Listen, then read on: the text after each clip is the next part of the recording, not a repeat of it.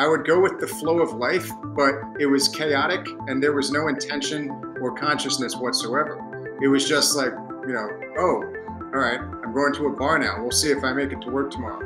And then of course things happen, negative consequences and trade-offs start to rear their heads, and I wasn't prepared to deal with it. But at least now I can go with the flow of life.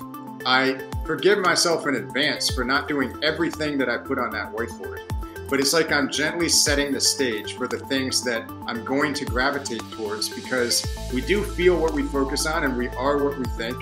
When it comes to people that are still struggling with alcohol or drugs or behavior addictions, transforming myself back into what that felt like for me, there was not much unconscious guilt or shame, because that shit was all totally conscious. Lots of guilt and shame. I should be able to drink responsibly, or I should be able to not use these hard drugs at least. I should be able to do this. Why can't I? I'm different. I'm not worthy. I'm unlovable. These thoughts weren't like swimming through my head. It was more of like this essence, these feelings. Thanks for tuning in to the Elevation Recovery Podcast, your hub for addiction recovery strategies, hosted by Chris Scott and Matt Finch. Welcome everyone to episode 217 of the show. My name's Matt Finch and I'm here with my co-host, Chris Scott. Feels like literally a couple of weeks at least since we've last done a session together, and we only have about 40 minutes before your coaching call comes up. So rather than just kind of see where it goes, we were in synchronicity today again. We're always in synchronicity. You were talking about something, and it's literally something that I've wanted to talk about since last night when I listened to it. I'm listening to this new Audible. Well, it's not new. It's new to me. It's called Letting Go by Sir David Hawkins, MD, PhD, who I think passed away several years ago. He's got a bunch of books, a bunch of great YouTube videos. And the part of this audiobook that I was listening to last night was talking about unconscious guilt. And a lot of the things in this book are about how we deal with emotions: suppression, repression, expression, projection. A lot of the things he was talking about were mirroring Dr. John Sarno stuff on tension myositis syndrome. But he was talking about this guilt, and I thought I had got rid of it, right? I really thought I had got totally rid of it. And then when he was talking about the section in the book, I was like, no way, not even close. Here's how he describes this guilt. When we're feeling, and we might not even realize that it's guilt, but when we're feeling in the moment, I should be doing something else. Here's an example for me recently. I was fighting off, I don't know what, if it was a virus or what, but over the weekend, I was fighting off getting sick. I felt like, oh my gosh, I feel like I'm getting sick. And I was feeling guilty. And it wasn't even like a conscious notice, like, oh, I feel guilty. But I was feeling, I shouldn't be sick. I take care of myself. And then I was like, well, I need to take some time off this weekend. Willow had a bunch of camp performances for her art camp and drama camp stuff. And my cousin passed away at the age of 34, I think 2 weeks ago now. So there's been a lot of stuff going on. And normally I work through the weekends. And here I was like just really, really low energy, low mood, trying to fight myself to not actually do work. So I was feeling guilty. I didn't know it at the time, but I was like, I should be doing this. I should. And I just couldn't freaking like just relax and just be like, okay, this whole weekend, I'll just get the bare minimum of stuff done for work. And then just not think about it again, right? Not think about it and then just really rest. I kept finding myself looking at the laptop and looking at my phone and thinking about what I need to do for work and all this. And I realize I still do that stuff quite a bit. It's really tied to, I guess, my health and work stuff. But isn't that crazy? That's John Sarno would call it the tyranny of the shoulds. Really what it is it's a hypertrophied superego. And we've talked about that on our episode a few months ago, how to use your superego to help you overcome addiction. But then there's a part where if it's a hypertrophied, way too strong superego, it tells you should be doing this. Well, you need to be doing this. And I realized I still have that going on to a certain degree, nowhere near as it was in the past. And then he was saying a lot of things on how these unconscious emotions lead to all sorts of physical and psychological symptoms, basically. Yeah. Well, that's a really good intro. I'm glad you brought that up. We definitely have a sort of synchronicity. Every time we get on these calls before the podcast even starts, you'll say something or I'll say something, and it's just already been reflected somehow. There's some collective consciousness. And I feel like we have an additional synchronicity with our listeners sometimes. So hopefully, I can only speculate, but it seems to be from the feedback that we get that we talk about some timely topics for things for people who are struggling or starting to see signs of hope. But I agree. I think, I was talking with a friend last night who, and I don't remember how this even came up, just a casual conversation. We were talking about our work styles. And he's definitely, after however many years in investment banking, he worked in restructuring, and basically companies were going bankrupt all the time, and they had to figure out how to structure that and fire people and redo their assets and whole balance sheets and all that. And so after years of doing that, he just got into the habit of grinding. And now he runs a small business, which is expanding. But his preferred mode of being is to be grinding, or else and he didn't say this, so maybe I'm putting words in his mouth, but I would think if he's not grinding, he feels like there's something amiss or there's something wrong. So it's hard for him to relax. Now, he's gotten a lot better at relaxing. He's super fit, he's super healthy, but he still has that, as far as work is concerned, a bit of beating himself up.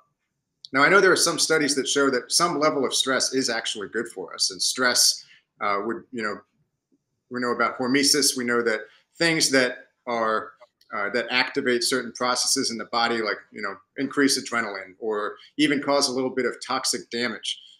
There's some speculation eating certain plants, the polyphenols or flavonoids, are actually causing a reaction that's good for us, rather than those compounds plugging in seamlessly with our biochemistry.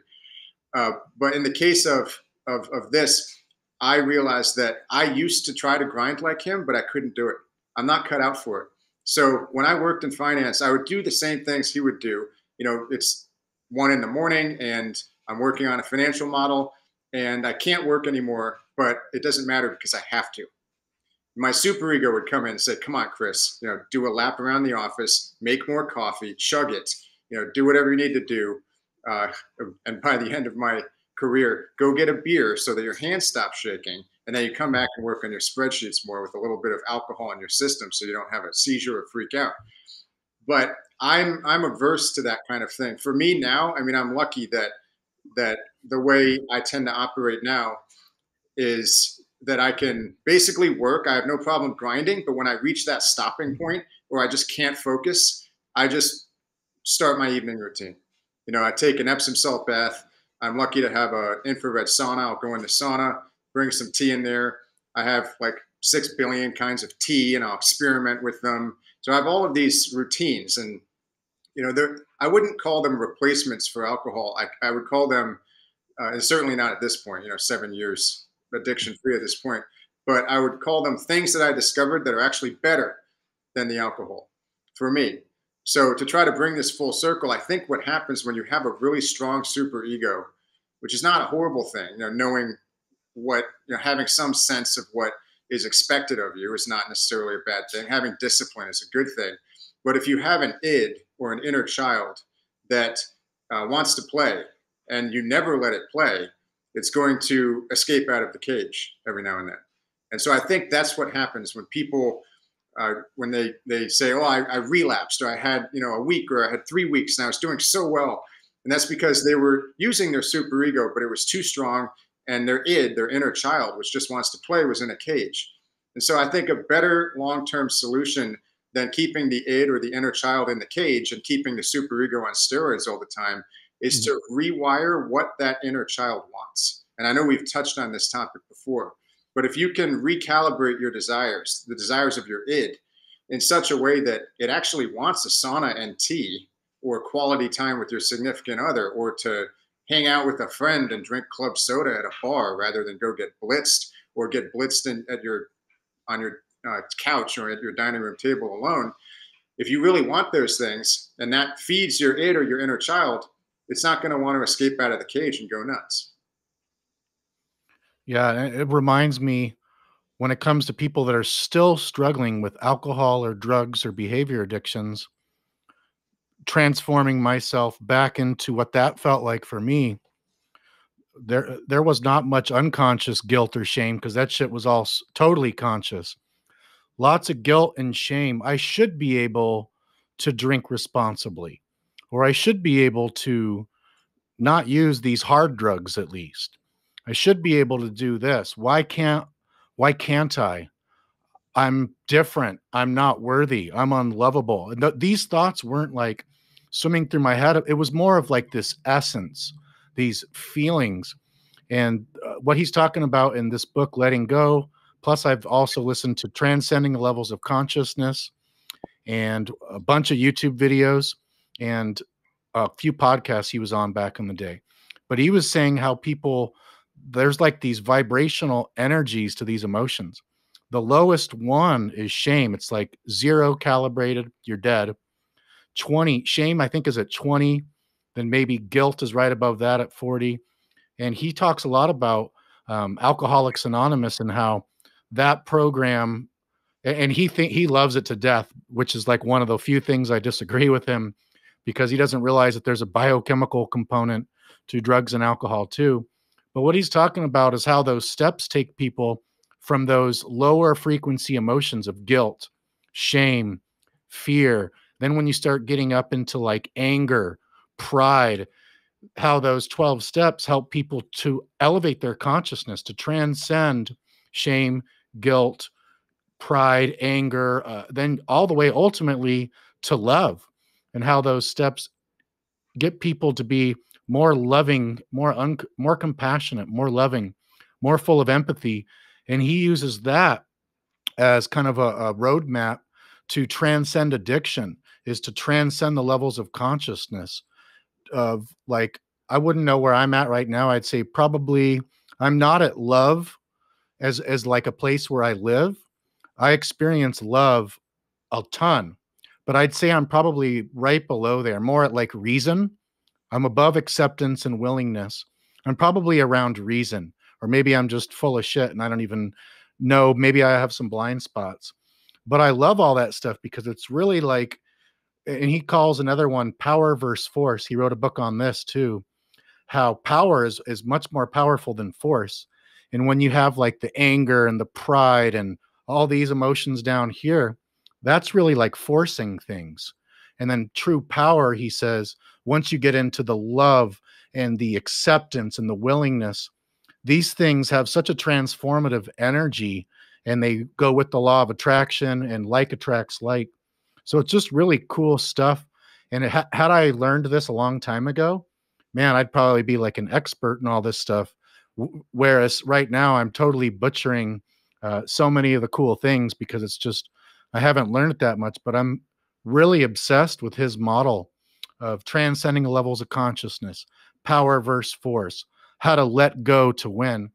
It's basically letting go of the small s, the small self, ego, id, superego, who we really think we are, trading that in, surrendering that, calling the ego out. Like, we needed the ego to survive to get to where we are now. So thank you, ego, for that. But then how to continuously tame the ego, see where it's coming up to ultimately, live life more as the big S, your big self, your higher self, which doesn't care about any of that shit. It's fun stuff. It's difficult. It's very difficult. A lot of the stuff he writes is really, really intellectual. I mean, he's got a PhD and an MD. I think he was doing this stuff for like 60 years. The guy's a full-on master. I'll have to check out the book because I'm not sure I understand the numerical values attached with levels of consciousness. I could see any program that someone earnestly works as helping them to reach a higher state. I think being authentic, being genuine, trying to be yourself, trying to accept yourself while also dissociating from your most base instincts and understanding them and forgiving yourself for them, but moving beyond them would be key to elevating your consciousness. And I certainly don't do that perfectly. I don't know if anyone does. Maybe you have to meditate in a cave in Tibet for 10 years to get there. I don't know. I still have phases where I don't meditate. And then I realize like something's missing. I'm having racing thoughts, not the kind of racing thoughts I used to have like involuntarily where I thought I was going crazy because of alcohol or post-acute withdrawal, but just too much rumination. If I realize that I'm walking into the gym and I don't see what's in front of me or I miss saying hi to someone because my to-do list is flashing through my mind, then I need to take time out. And today, actually, after my workout, I was in the steam room and I remembered this quick little meditation type technique that I think I learned from the author of the Surrender Experiment, whose name always eludes me. And it's basically you close your eyes, relax your body, and you try to, this sounds weird and woo-woo, but if you try it, I think it'll work because I'm not some meditation master and it works for me. But you try to get in touch with like your inner organs. Like, how's my stomach doing? How's my heart doing? What's going on in there? You try to get in touch with your body and then you try to feel your body's energy field.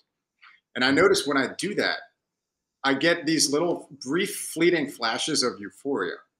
And I don't know what that is. I don't know if I do have an energy. I assume there's an energy field, or we're all composed of matter and energy, which are the same thing.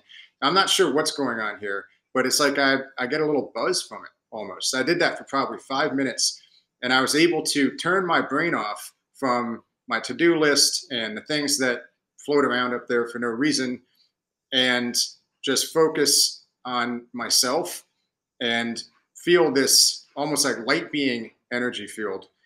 And I don't think I'd ever done that until I had read that book, The Surrender Experiment, where he discusses that. And that's kind of an autobiographical book. Some people like it, some people don't. I found it to be interesting. But the more books like this I read, and I will be reading the one by Dr. Hawkins, I think you said, I feel like the more transcendent I become in terms of understanding my past, having an empowering narrative about what's going on in my life, and most importantly, being okay with the present. Yeah, and Michael A. Singer, who wrote The Surrender Experiment, and the book before that, his first book, let's see, The Untethered Soul, which you and I got a lot of value That's from. actually a better one to read first, I think. Yeah. Yeah, The Untethered Soul is a great one. Yeah, way better to listen or read that or listen to it first. And in The Surrender Experiment, pretty much everything he talks about that, it's the same exact stuff as the Letting Go book is talking about. It's like, I've been agnostic in the past. And I thought my ego was the most powerful force, or other people's egos and brains. And what Michael Singer's teaching and Dr. Hawkins was teaching is that there is a all-powerful force, probably not a old white man in the sky like a lot of people might think, but there is some type of force that created all this, and that's probably, if it can create all of this in the whole universe, probably more powerful than me. So, and that's what Michael Singer was talking about. Just continuing to surrender, to let go, to surrender to the flow of life is, I think he was calling it. And I'm not even sure how much he mentioned God or the universe in that book. It was really just surrendering to what life appeared to be. That looks scary, man. He took that to a whole gnarly thing, but look at how great his life did. And I semi remember reading that part about that meditation. I've never done it, but I want to go try it today because that sounds phenomenal. And it's like, you can do it in 5 minutes, right? You should do a YouTube video for Fit Recovery on how to do that. That'd be a fantastic, because you were talking about like a spiritual euphoria. That's the Kundalini or the spiritual energy rising up. That's a really good feeling, man. That's way better than drugs, way better than drinking. Oh yeah. Well, it's actually a weird feeling. It's almost like it tickled. And I almost wanted to laugh. I can't really explain it. Maybe I'm crazy. I don't know. It was like a euphoria that kind of tickled, and it was like, oof, all right, I'm getting in touch with something I never really felt before. And I understand how woo-woo this all sounds, but try it for yourself. Another book that touches on a similar type of meditation is The Power of Now by Eckhart Tolle, I believe. And he talks about something similar. I know Michael Singer relaxes his body. I've long done, I have a mantra, which I've discussed and I've written about in my course and in my book. That same mantra I still repeat every day, but I also like to experiment with sequential relaxation. I do that before bed.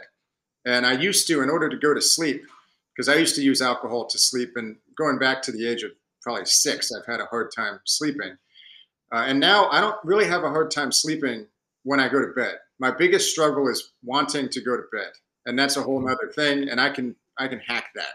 It's just a matter of what does my inner child desire? You know, what are the reasons that I want to stay up till 1? Oh, to get work done so I can feel accomplished. Well, why don't we just wind down and try to do it in the morning?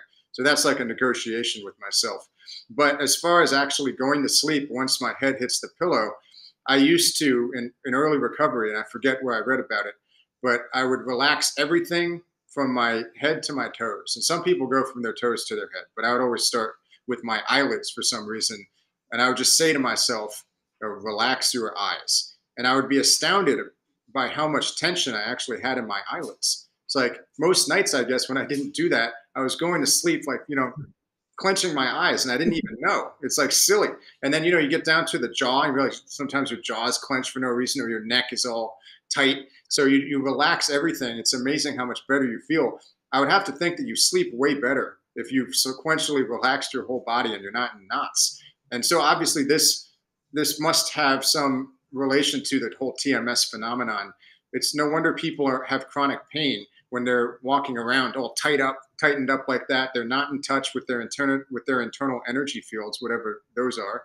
And they just have racing thoughts all the time. The brain's just sending pain signals to distract them from how overwhelming their moment to moment existence is. Yeah, David Hawkins wrote about this process. I'm going to have to order the physical book too of letting go, because there was just so many gems in there. And he was explaining the process by which, if people are stressed out and that stress is in their body and they're repressing or suppressing emotions, then that affects the autonomic nervous system, the central nervous system, the endocrine system. And the way he explained it was so fantastic, because I have not heard any doctors explain in a really scientific way versus the kind of Freudian way or woo-woo way of this type of stuff.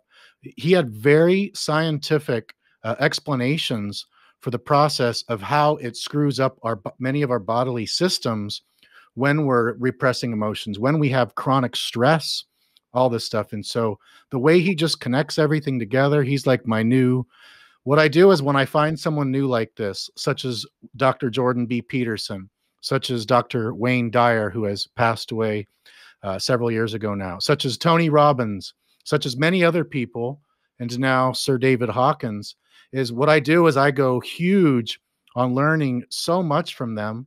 And then when I find that it's like a lot of repetitive stuff and I know it, then I'm done learning for that person, at least in like this total immersion way.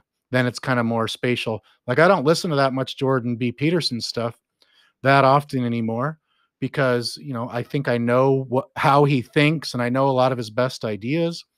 And so, but at the beginning, when my sister introduced me to 12 Rules for Life, I had never heard about him. And so when I started to read that book, I was like, oh my gosh, I probably watched more than 100 hours of him on YouTube. So it's so cool with the internet, as many negative consequences as the internet has brought to life. It totally changed my life, because now all this info and all these people, these wonderful people and their ideas are all in my phone, in my pocket, 24/7. And back in the day, I didn't know how to get rid of acne or hypoglycemia or alcoholism or drug addiction or depression or low self-esteem or how to get good with girls, other than things that you could buy at a physical bookstore. I'm 42 years old now. And, for a lot of that time, and I wasn't reading books back then. I'm not going to the bookstore. I wasn't going to the library. Now it's so easy if I want to learn about something. everything David Hawkins has ever done, all his videos, books, everything's right there on my phone. And I want people to just not take that for granted and realize how freaking empowering that is, that we have that ability. And then it's just a matter of searching for the info and the people and the ideas that resonate with us, that we feel is right for now. Most importantly, after that, take action, action, action, action. And that's, in the past, I was like learning, doing some action. But once I got into massive action, that's when everything started to change. You feel what you focus on, and you are what you think. And I think the first one of those comes from Tony Robbins.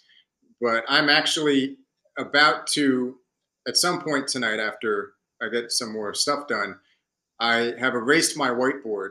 It's time for a new whiteboard. And I'm excited about it because that's my opportunity to translate my thoughts, things that have been simmering in my subconscious, things that have been inspired by books that I've read and people that whose ideas I've immersed myself in lately.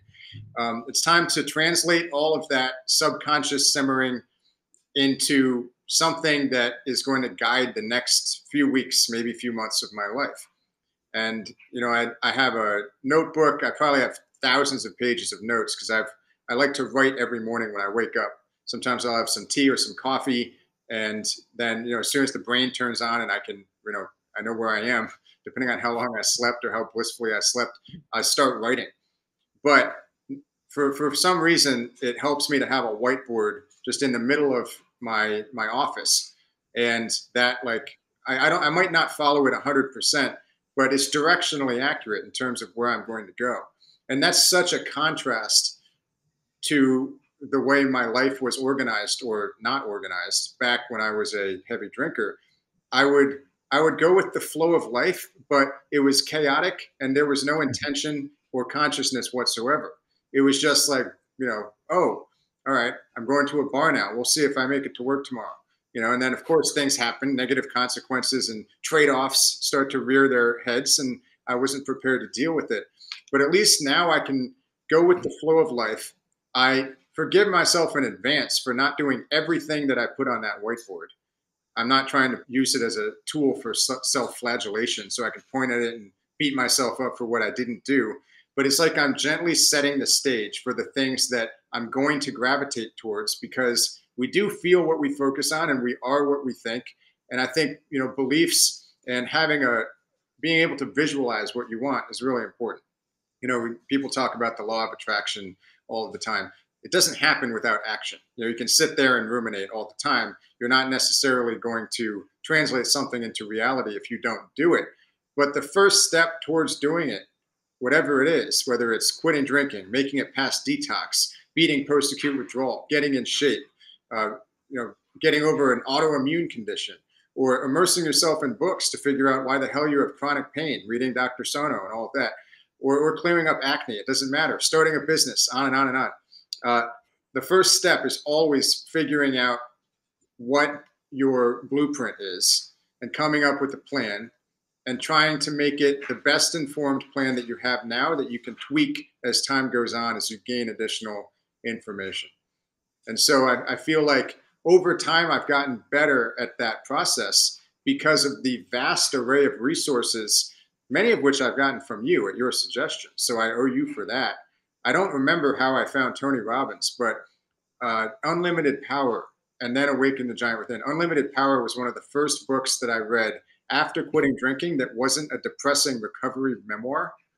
And I was just blown away. I was so excited after reading that book because I thought, I had conflicting thoughts at the time about the AA and its potential role for my life.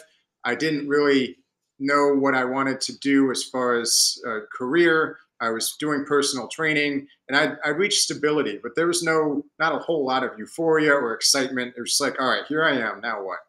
And that book helped me launch into something totally different.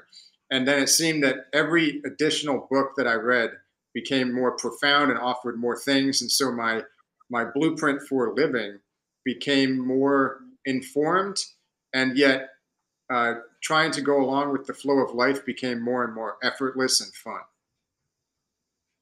Oh, I love that. And an intuition or an idea popped up when you were talking about that. And I've been stuck in this at times in life, but not currently, and it's not really an issue for me nowadays, typically.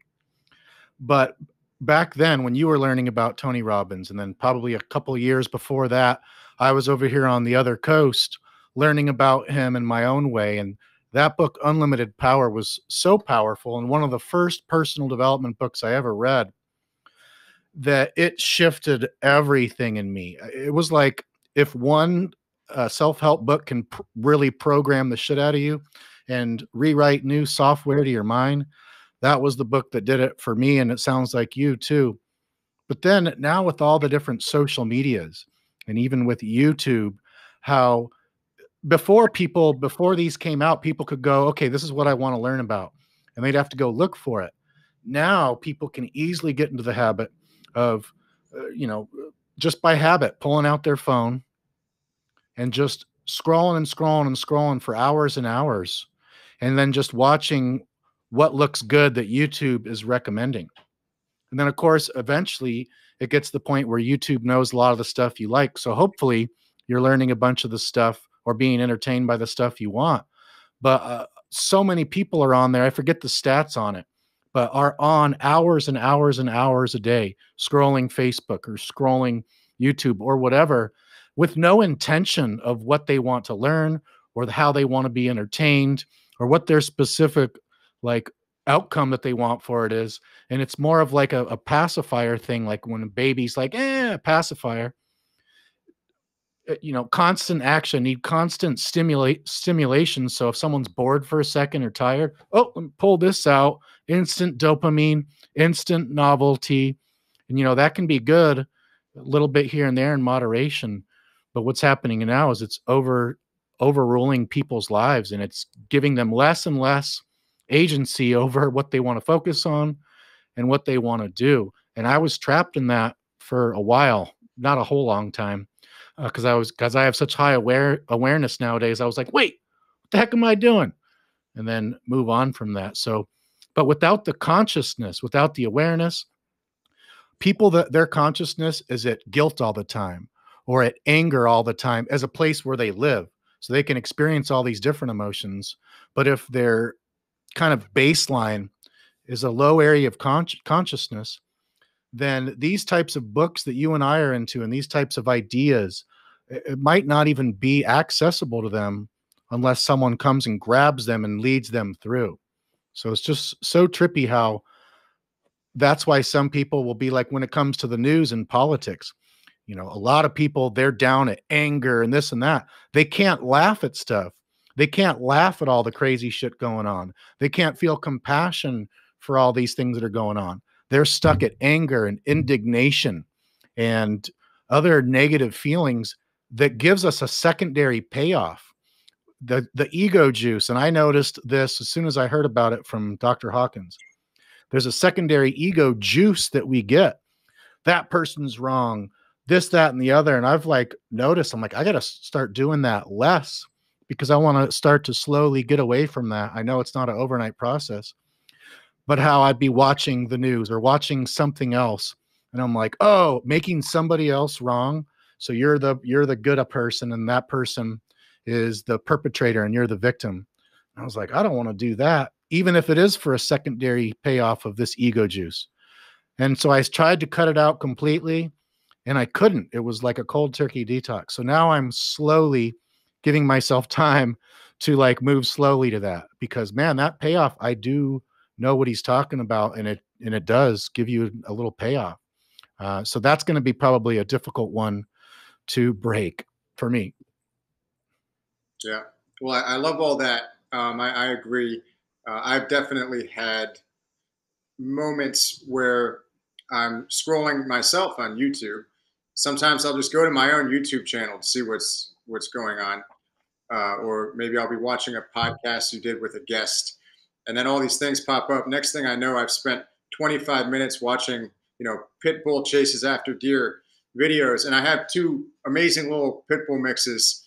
And why am I, watching this video? I have two here that are real, that are in HD reality. what I'll do is when I realize I'm doing that, I click the thing on my phone, turn it off, and slam the phone down, and then go do something in real life. I think I have an aversion to whatever this potential virtual world that the tech titans are likely ushering in. I have an instinctual aversion to that. Also, kind of an instinctual aversion to groupthink.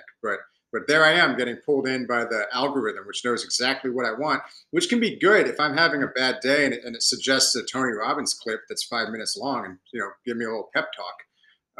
And by the way, I don't have that many bad days, but maybe something happens and I didn't get something done, then it can be good to have a little lift.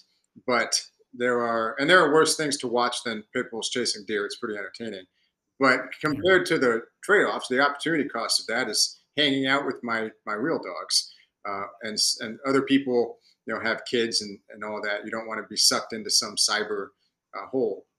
But we all do it. It seems to just be a pitfall of modern life, and it's best not to beat ourselves up if we do. You just try to take action and try to live as consciously as you can. And over time, I think you progressively live more consciously. And I'll say that without a full understanding of Dr. Hawkins' system for exactly how the consciousness levels are raised, but that seems right to me.